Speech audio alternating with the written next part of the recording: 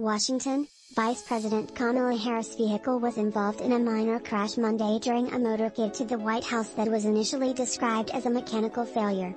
Secret Service spokesman Anthony Guglielmi said in a statement to USA Today Wednesday that a vehicle that was part of.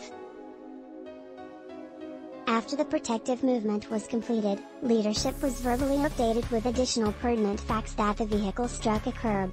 Stay in the conversation on politics. Sign up for the On Politics newsletter. DACA ruling. Federal Appeals Court rules against Obama-era DACA policy protecting.